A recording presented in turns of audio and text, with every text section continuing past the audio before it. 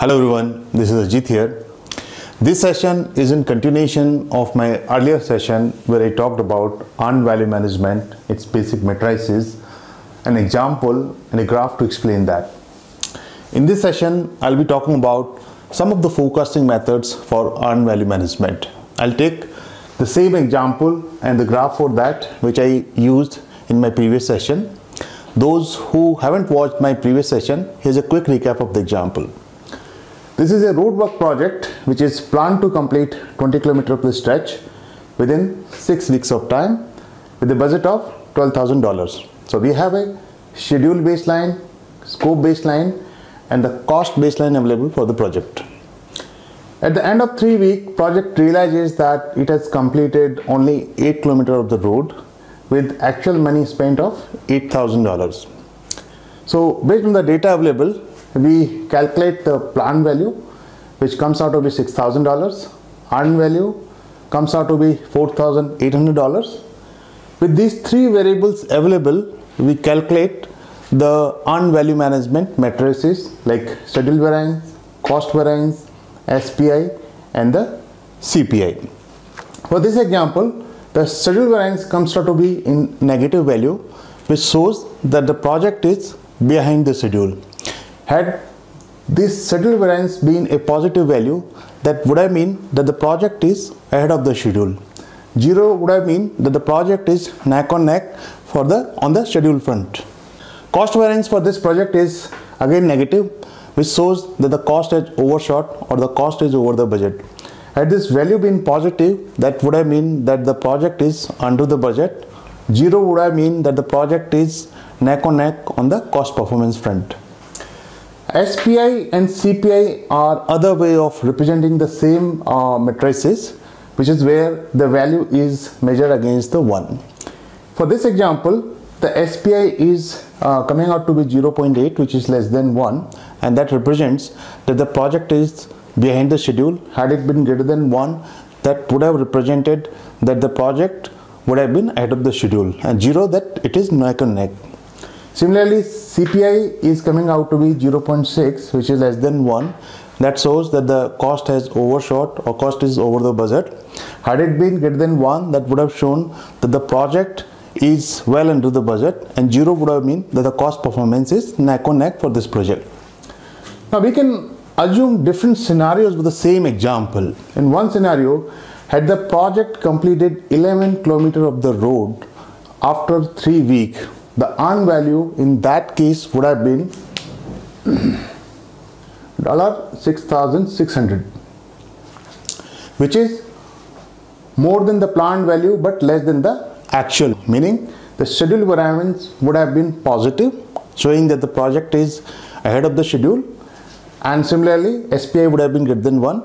Cost variance still would have been in negative value because 8,000 is more than the 6,600, and CPI in that case would have been again less than 1 only.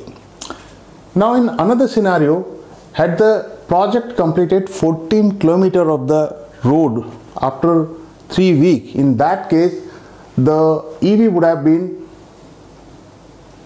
$8,400. That would have represented that both schedule variance and the cost variance would have been in positive values, showing that project is performing well on the schedule as well as cost front, and similarly the CPI and the SPI would have been greater than 1. Now we'll stick to our original example to discuss the forecasting methods. This is the graph which represents this example. Here at the end of the 3 weeks, the earned value of the project is $4,800, which we calculated here. The planned value is $6,000, which we calculated here, and the actual cost is $8,000, which we mentioned here. Now since the cost has overshot, it is unlikely that the project will be able to achieve the BAC. In that case, there will be a new cost at the completion, which is termed as estimated at completion.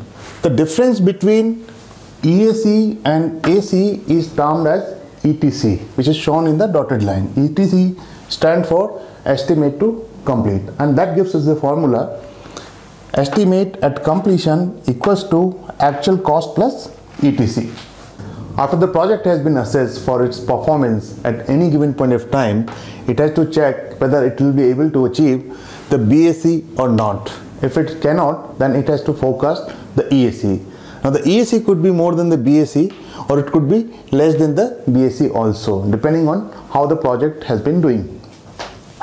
The two ways to forecast the EAC, one is the manual EAC and other one is the calculated EAC. In manual EAC, the AC is added to the bottom-up ETC, and that forms our scenario number 1 as well. AC to the bottom-up ETC. We call it bottom-up ETC because project manager and team take a deep dive at the WBS level to re-estimate each and every component to come up with the bottom-up estimation, considering the learning curve and other ground realities. Calculated EACs consider different risk scenarios and the assumptions, and then these EACs are compared with the manual EAC to find the difference and for any course correction. In some cases, project may rely on the calculated EACs, but the most preferred method is the manual EAC because project management is a human activity. It cannot be run based on the formulas alone. Calculated EACs have 4 scenarios. Scenario number 2, 3, 4 and 5. In scenario number 2, the project manager realizes that at this point, whatever the cost overrun has been, for the remaining work also, the same overrun will continue with the same rate, meaning the CPI will stand at 0.6 only. In that case, the EAC is calculated by dividing the BAC to the CPI, and this is simple mathematics.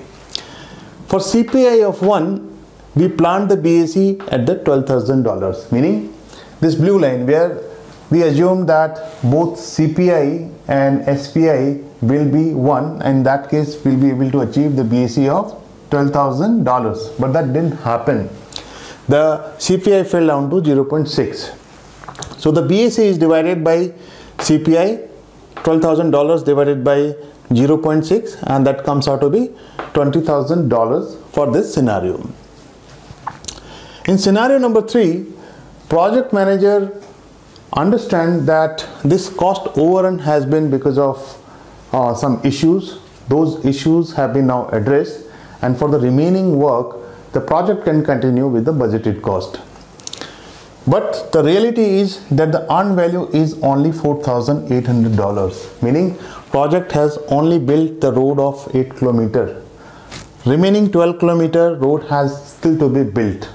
In that case, the difference of BAC and EV will be taken and be added to the AC to come up with the EAC, and that's what this formula is representing: AC plus BAC minus EV, and the value comes out to be $15,200.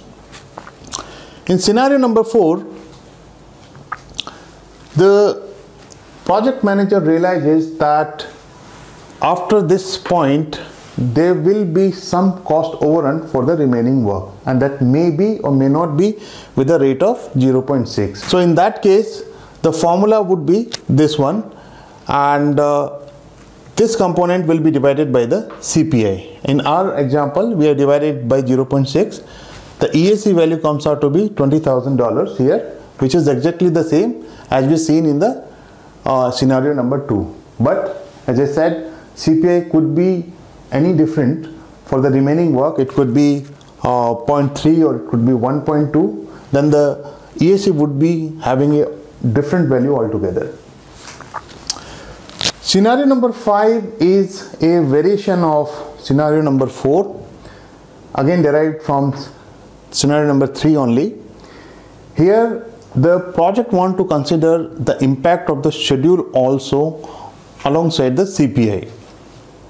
In that case, the SPI is multiplied to the CPI, and this component is divided by both of them, and the value for EAC comes out to be $15,000. Now again, there is some variation available in this formula itself, wherein the the project manager provides some weightages to CPI and to SPI. Say CPI at 80% and SPI at 20%, other way around, or 50-50%. In that case, EAC will be yielding altogether a different value.